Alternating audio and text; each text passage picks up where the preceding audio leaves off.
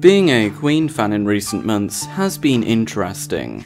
We have seen people from all ages show their appreciation for the band, which has been wonderful to see, and due to this, Queen have experienced a resurgence in popularity, with people singing their songs, collecting Queen albums, and doing whatever a fan does when they adore a musical group.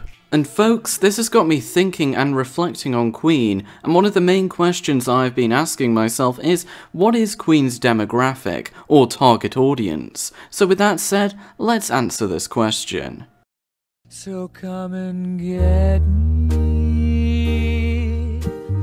The subject of Queen's demographic has been in discussion for countless years, as Queen were and still are different when compared to other groups and artists. Furthermore, Queen have been around for nearly half a century, so their demographic has changed over time. When you look at Queen in the 70s, prior to Bohemian Rhapsody, they were new and enigmatic. They were before their time, as you see Freddie Mercury with his long hair and painted black fingernails. And how could I forget the music? You had 7 Seas of Rhye, Killer Queen, and so on. What I'm trying to say is that they were before their time, and because of this, people of older generations were put off by how strange they looked and how mysterious the music was. However, young adults at the time were more accepting of something new, and that is exactly what Queen offered. Later down the line, Queen released Bohemian Rhapsody, their operatic masterpiece, along with a music video which would launch the MTV age. And by the way, Bohemian Rhapsody kinda plays a huge part in the subject of Queen's relationship with their demographic,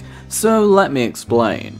The song allowed for exposure, and even though the song was deep in meaning, that did not really put people off the song because the song was so popular and they just enjoyed the song for what it was, an operatic masterpiece that was way before its time. Queen grew and became more popular, with their ever-growing demographic not far behind. As we go through the rest of the 70s, Queen's demographic continued to grow, and this is mainly due to Queen indeed mixing genres and still seeming ahead of their time, although things were toned down slightly. Queen took less risks with their music and albums, especially when compared to A Night at the Opera. You can see even through Freddie Mercury's appearance later on in the 70s that his hair isn't as long and he has lost the black fingernails. It was as if Queen were changing and therefore becoming less bizarre.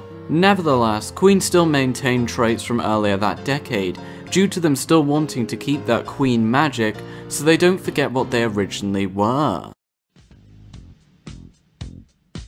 It is not until now, the 80s, that we see Queen's demographic spread to pretty much everyone. And this is because Queen were at their most popular with their hit album, The Game. You had hits such as Crazy Little Thing Called Love and Another One Bites the Dust, which took the world by storm. Those two songs are important because it makes you realise why Queen appealed to everyone. That is because using those two songs as an example, Another One Bites the Dust was not just rock, it was disco, and Crazy Little Thing Called Love was a bit of rockabilly.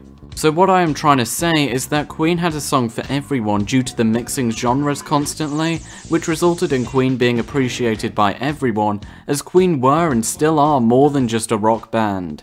Throughout the rest of the 80s, Queen did indeed have some poor moments, although we are not going to touch on these in this video because it's not really necessary. Nonetheless, Queen still seemed to have quite a wide demographic, due to Queen's music consisting of a lot more pop than usual, with songs such as I Want to Break Free and Radio Gaga. This quite obviously allowed Queen to be accepted by more people whom were into pop.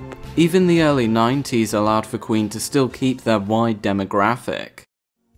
Now, Queen's demographic had changed drastically by the mid to late 90s, as times had changed and Queen only released the odd album and the occasional compilation. Queen were sort of irrelevant, as the world was making way for new groups and artists.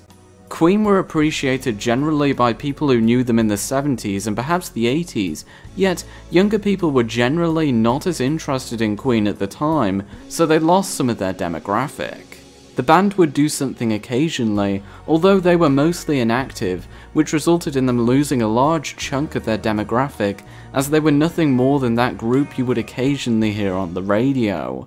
Nothing but background noise. And this trend more or less continued until one fateful day. Yes, May of 2018, Queen became big again. The Bohemian Rhapsody teaser trailer had come out, and Queen's demographic started to spread more widely again, as it did in the 80s, simply because of the fact that Queen were having a resurgence of popularity. It was like the Live Aid concert all over again.